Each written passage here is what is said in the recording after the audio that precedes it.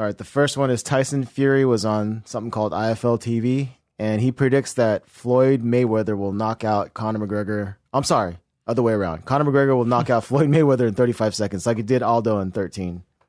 The problem with that, and I hope he's right. The problem with that is the reason Aldo got knocked out so fast is because he's a pressure fighter and came forward, which created an opening for Conor to counter and knock him out so quickly. I don't see Floyd doing that early on, which is why Conor's going to win rounds early on, which is why I bet all these knuckleheads on this. If Conor's going to win, it's going to be in those first few rounds, so it's, to me, like, this isn't ludicrous to me to think that he knocks him out in the first minute or first 35 seconds, because it's new for Floyd with the movement. It's Conor there. He's a bigger guy. He hits harder. He hits harder than a lot of other guys that he's fought. It's awkward, to me, that's not ludicrous to say. Don't get me wrong. Tyson Fury is he's crazy and he has his demons, but with this whole Floyd thing, and this is what I was telling the Showtime guys, with this whole Floyd and Conor thing, is be open-minded enough. This is my message to the mainstream media. Be open-minded enough to think that it is a possibility that a guy 4 years ago was cashing welfare checks, is now the biggest draw in combat sports history. In 4 years, he's done this. In that short amount of time, he's done this. Because I don't live in a world of absolutes. I don't live in a world where I want to see people who have these governors on them. I don't want a car that has a governor on it. I don't want to live in a world where, that's his max potential. Stay in your lane. There's nothing worse you can stay a human being than stay in your lane. When you force that on people, or you call this, this is a money grab. Conor doesn't have the 30 years of experience like Floyd does. He could never win. He can't touch him. He has no chance. All you're doing, and it makes you look like a dumbass, is you don't have the creativity, you don't have the open-mindedness to realize that Conor's a once-in-a-lifetime athlete. Everyone goes, you're a dick ride on Conor McGregor. What are you, from Dublin? Take all that out, man. You don't know boxing. You do not know mixed martial arts. This is for all mainstream media. Don't even get me started on fans. That doesn't even matter. But when you critique a guy like Conor McGregor, you have to realize that he's setting ceilings and he's setting the bar so high, we haven't seen it. So of course, the easy thing to say is he has no shot. He hasn't put in his 10,000 hours. He has put in his 10,000 hours. You just don't know what he's done with those 10,000 hours. Floyd has seen every style. He has in boxing. He has not seen this style, which makes this interesting. He won't win a round. Cool. Then let's bet the $100,000. Max Kellerman goes, you know what Max Kellerman said? We never know in this game he could win, but I wouldn't bet on it. That's what I thought. That's the thing. We do not know. But you guys live in this world where you want absolutes. You're talking about a guy who knocked out Eddie Alvarez, who will be a Hall of Famer. Talking about a guy who murked Jose Aldo, fucking murked the guy, who's one of our best strikers ever, who's put in his 10,000 hours. Eddie Alvarez put in his 10,000 hours. And when people go, but look at the output, look at the CompuStrike numbers. That makes you look stupid. Our game is not a game of jab and output. Our game is a game of finishing and capitalizing on mistakes. And finishes. Boxing is not. So there's going to be a higher output. They're in two different lanes. Swimming lanes, but we're both in the goddamn pool. One's doing the breaststroke, one's doing the backstroke. But we're both in the same pool. So my challenge is all those old heads, and it's not even a challenge. They're so old school, it doesn't matter. Of course this sounds ludicrous. Of course they go, oh my God, this is just a gimmick. Oh yeah? It's a gimmick? Then why do you guys cover it every day? If it's such a gimmick, what else you want to talk about? Talk about the MVP Russell Westbrook just got? Is that what you want to break down? What sport are you going to talk about right now? You hate on this fight, yet you guys cover it every goddamn day. And people, well, they don't, because your numbers are terrible, especially on Fox Sports. Numbers are awful. Because you have uneducated people talking about, because they have to. Because producers tell you have to take this stance. Skip Bayless, take this stance. their team. Let's listen to the Big Round Breakdown, listen to Schaub, then dish it to Skip so he can sound educated to do what he's talking about. Hey, Shannon, make sure you take Floyd because this is the easiest route.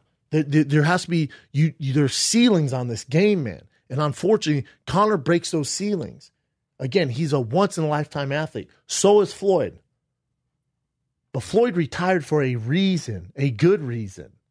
He's 40. You think his skills, his sharpness, his quickness, all that carries along when he turned 40?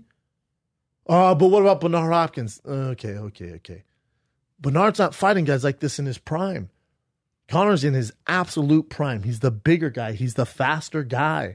Oh, come on, man. How's he faster? Again, you're talking about a guy that comes from the mixed martial art world where the margin of error is so small. You can get finished at any second. In boxing, it's not the same. In boxing, you talk to any big boxer, unless it's really a heavyweight, even a heavyweight, it takes them about 6 rounds to get going. Take rounds off in MMA. Let me know how it goes. Take 1 round off. You're fucked. You're either going to get finished or you're big time behind on the cards. Probably a 10-8 card. Spend the 5 minutes on your back and mount. Let me know how it goes for you. You're probably down 10-8 because you took a round off. We don't have the same luxury as them. You're talking about a guy who has passed bigger tests. Oh, bigger tests than Floyd Mayweather? Yes, because Floyd Mayweather is tiny. He has 12 rounds. He can afford to lose rounds. We cannot. Our margin of error is so small. So small. Again, he did it in 4 years. He's setting ceilings that we have not seen before. So why would you limit him now? Because you don't know shit about this fight game.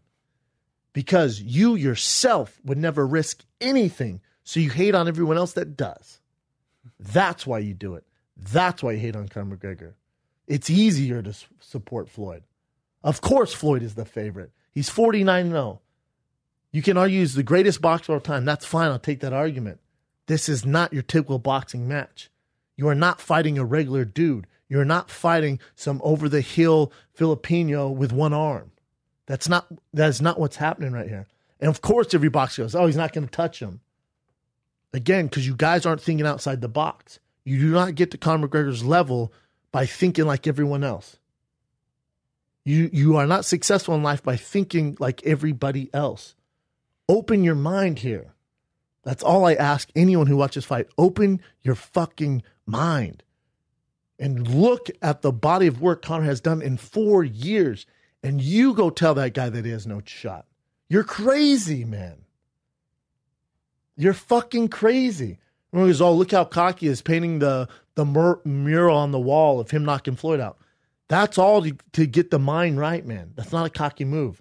You visualize it is the first thing you do, and then you actually do it. That's all that is. But people, this is easy, man. This is easy. Oh, Floyd got this. And also for me, hate to tell you, it's hard for me to stick up for a guy regardless what the fuck he does inside the ring who beats women nonstop. That's the other elephant in the room. It's a little tough for me to root for the guy and defend the guy. It makes it challenging for me, man. A straight up, I mean, you're talking guys straight up hits women. It's well documented. I'm not making this up. And then you go to his Instagram, and all it is strip club. And then a picture of maybe his daughter, like, good luck this weekend, honey, at whatever fucking bullshit tennis event or whatever she's doing. But strip club, tennis. What? The fuck is that?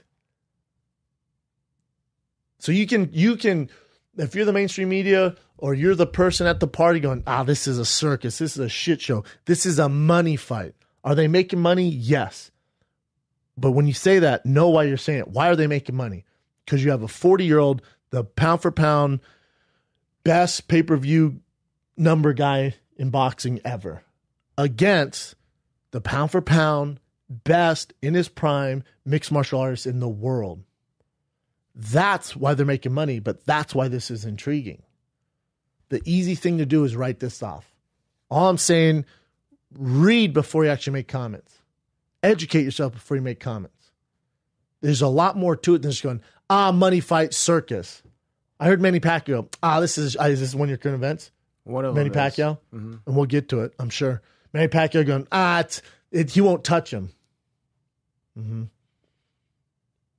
I promise you, he does better than Manny Pacquiao did. Oh, that's fucking crazy, man. No, it's not crazy. Manny had one fucking arm. He was over the hill. He has no business fighting. He's fighting this weekend on ESPN. Yeah, I don't want to see him fight anymore. I promise you it will be a more entertaining fight than Manny Pacquiao, Floyd Mayweather. Quote me on it. Write it down. Tweet it to me. I don't give a fuck. I promise you it will be more entertaining than that. It will be a more competitive fight. That wasn't even a fight. I don't know what that was. And these guys want to throw shade. Yet Manny Pacquiao was open to fighting. Bob Arum wanted Conor to fight him. Oscar De La Hoya wanted Conor to fight Canelo. And all of a sudden they don't get it. Oh, this is a circus shit show. Weird, because you guys all wanted it. But now it's not happening on yours. You're shitting on it. All I'm saying is open your mind. Just don't be that guy at the party who goes, it's just for money. It's a shit show. Because you're all going to get it. And all you're doing is regurgitating what you see on Instagram or Twitter. Don't be that guy. And for those media members out there, do your own homework. Look into this. Just don't go, one guy has his 10,000 hours, greatest of all time. Other guy has no boxing background. Terrible fight. I got Floyd. Don't be a fucking sheep. Be a zebra. Read some shit, man. Come up with your own conclusion. And if your own conclusion is still, Floyd's going to get this, that's fine. But you can't say there's absolute no possibility Conor wins this. You can't say that. You lose all credibility when you say that. Are the chances low? Sure. Vegas will tell you that.